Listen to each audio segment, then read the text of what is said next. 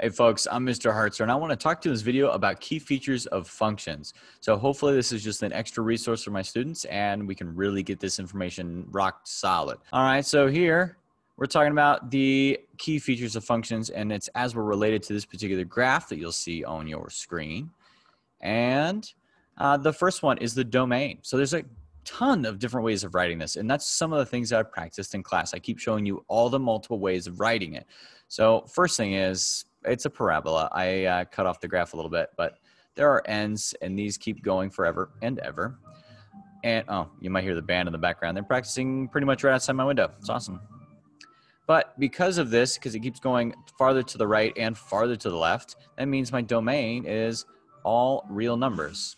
Or we could write that as, oh, not a bracket, a parenthesis, negative infinity to infinity. Or we could say that it's all x values, such that x is an element of the real numbers. The next thing I want to look at is my range. The range is my y values, my inputs, and it's not all real values. So I'm starting right down here, and that's at 2, and it goes up from there. So it's greater than or equal to the 2. So this is going to be something like maybe y is greater than or equal to 2, or it's a solid bracket, 2, and then up to infinity with a parenthesis on the infinity. It's always a parenthesis on infinity.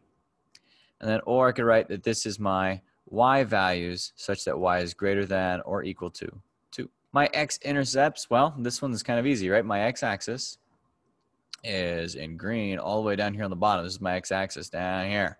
I don't cross it. And if I don't cross it, there's no x-intercepts. So that part's easy. There are none.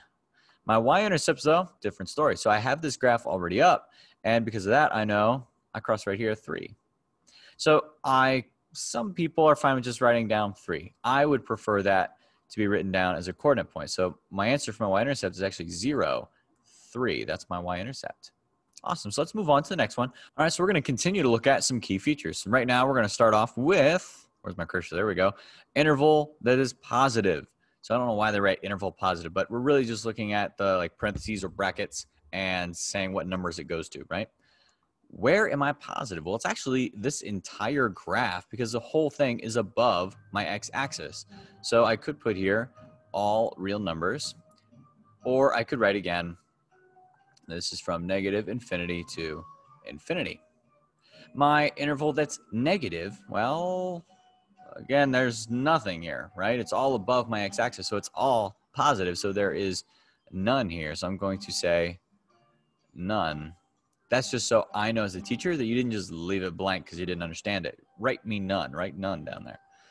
Interval that it is increasing. So where is it going up?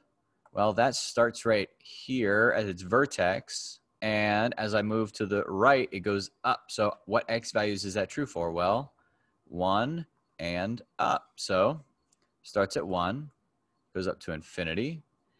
And at the 1, I'm not increasing. At that point, I'm not doing anything. It's just, that's the starting point. So I'm going to write the parenthesis there because it's not equal to that 1. At the 1, I'm not currently increasing. I'm doing neither. And then the interval of decreasing. So that's actually going to be the other side of that. That's going to be negative infinity to 1. Again, not equal to, because at the 1, I am perfectly flat. I'm neither positive nor negative. I'm not going up, nor am I going down.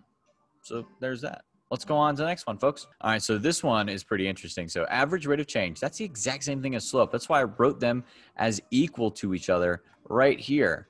They are. A lot of people get that confused, but it's the same thing. Average rate of change is just the calculus way of saying slope. So just keep that in mind. And we're looking at it from 0 to 1. So this is where we're at 0, and this is where we're at 1. So really, I want to know this chunk right here. What's the equation, or what's, sorry, not the equation. What is the average rate of change or slope between these two? So that line right there, that blue one. Well, this one's actually kind of easy. I go down 1 and over 1. So it should be a slope of 1. But let's do it the longhand way.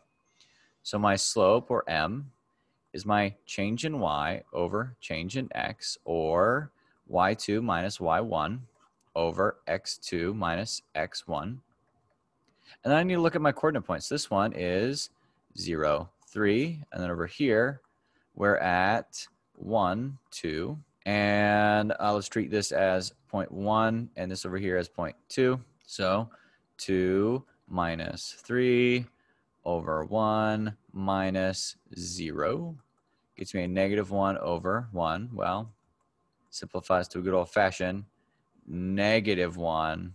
And that is actually something I left out up here. We are going down 1 and to the right 1, so it should be a -1.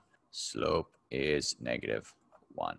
Awesome. And that's it. That's all I got, folks. That's all we had planned for today. So watch this video and hopefully it was helpful. Hit that like button if it was. Subscribe to the channel if you want to see more of this, or if you're one of my students, just so I can get those subs up. And if you have any questions, email me. If you're one of my students, please, please, please email me.